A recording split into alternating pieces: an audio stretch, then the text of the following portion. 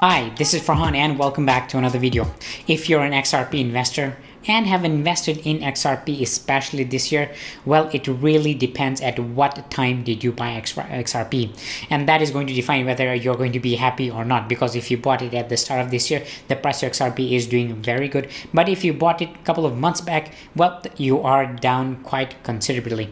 But it seems that the selling pressure is exhausted related to the selling of XRP, especially from these massive whales who have very large amounts of XRP. And according to the new data that we have got, it seems that the whale-driven selling pressure of XRP has been exhausted. And in today's video, we will be talking about this. And not only that, we will also be talking about something that is very, very important regarding this Ripple lawsuit, and that is those internal documents, this internal communication in the SEC regarding classifications of Bitcoin, Ether, and XRP, and how they were classified as security or not security, and also relate to their trading policy. This is something which I'm pretty sure everybody in the Ripple and XRP community want to know. So all of these things in today's video. But before that, there's a new section called 1 minute from the world of crypto. 1 minute from the world of crypto is a new section in which I summarize the biggest news of the day from the world of crypto. So let's get the timer going and let's start. Well, you guys know that one of the biggest banks in the world, Goldman Sachs, they have started trading Bitcoin. And yes, this is the same bank which for a very long time was spreading a lot of FUD related to the world of cryptocurrencies. And today they are announced that they are going to begin trading Bitcoin, which is absolutely huge news. And next we have Pearl, a completely new cryptocurrency that has absolutely skyrocketed in the last couple of weeks, increasing by more than 100% when the entire world of crypto was doing pretty bad. And they focus mostly on the green aspect of the world of cryptocurrency, and especially from what we're hearing, Elon Musk has been tweeting about, hey, we need the world of crypto to be very energy efficient, and Pearl seems to be doing that trick. That is why the price of Pearl has absolutely increased quite a lot. And next we have the hype regarding NFTs, and for a lot of people, especially coming from the world of known cryptocurrency, a lot of people are saying that, hey, they do not really see the value in the world of NFT. So do you guys agree with that? If you do drop a comment below. And that was 60 seconds. Now let's talk about this exhaustion of whale-driven selling pressure on XRP. If you guys know a thing or two about the world of cryptocurrencies, these are dominated by whales, individuals who hold very large accounts of a specific cryptocurrency. And in the case of XRP, it is people and individuals having more than 1 million XRP. So that is pretty big.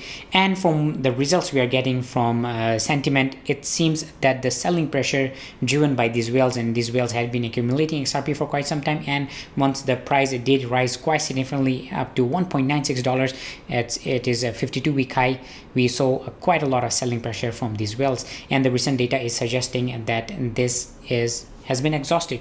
It puts it on a 30-day smoothed basis. The Santiment whale transaction count just tested the early March lows, suggesting that the whale-driven selling pressure has been exhausted. If that is the case, XRP price downside should be limited to $0.76 or at most $0.72. In fact, the reason why we are even talking about these low prices is because there has been a lot of FUDs regarding XRP, and they're saying that, hey, XRP is much bound to go even lower, but from the new data that we are getting, it seems that is going to be unlikely. But having said this, you should not count everything out, because this is the world of crypto, which things can be very volatile.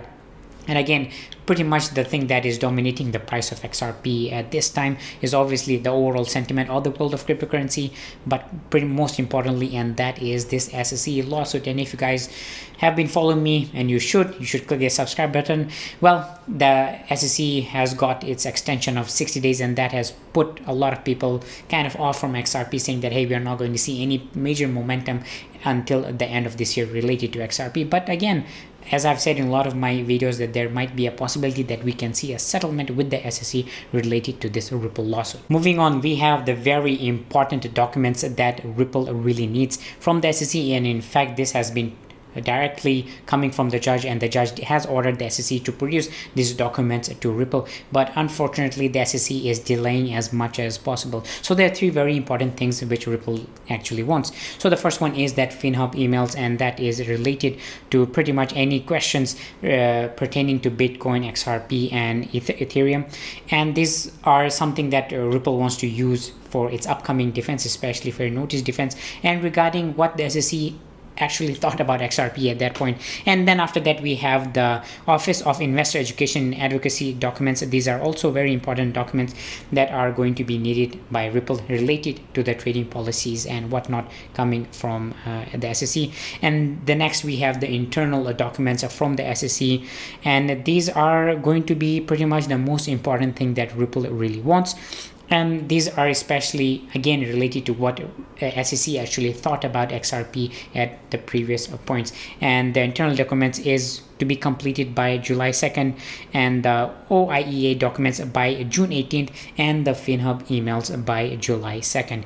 So in the next coming weeks, Ripple is going to get these access to these very important documents from the SEC, and I hope the SEC actually sends them, because the judge has already ordered to do that. And once we get that, I think we will definitely get to know a lot of more clear information regarding the classifications of XRP. So make sure you're tuned for that. Next, we have some really good news, and that is Swissborg. They have announced that they are going to be adding XRP onto their platform and giving hundreds of thousands of investors access to invest in XRP, which is absolutely great news, considering that a lot of crypto exchanges, especially in the United States, they have delisted XRP from their platform after this SEC lawsuit was announced. But seeing that there are crypto exchanges, there are new financial services accepting XRP and adding, or at least relisting XRP on their platform, that would be pretty good. But having said this, and although this is really good, we still need those big exchanges to relist XRP onto their platform. And I'm talking about Coinbase and Binance, especially for US customers.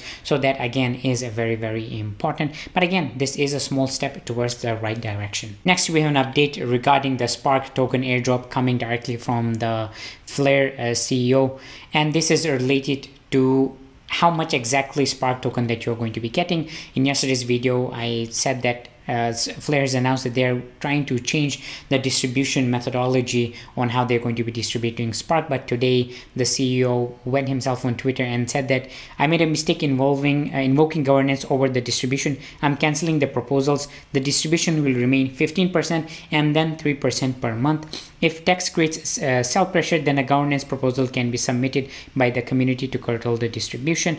So in my opinion, I'm pretty actually happy with this, because previously we had I think a lot of confusion for especially those people who had XRP who are not from the United States, and this was related to the tax problem, especially for US customers.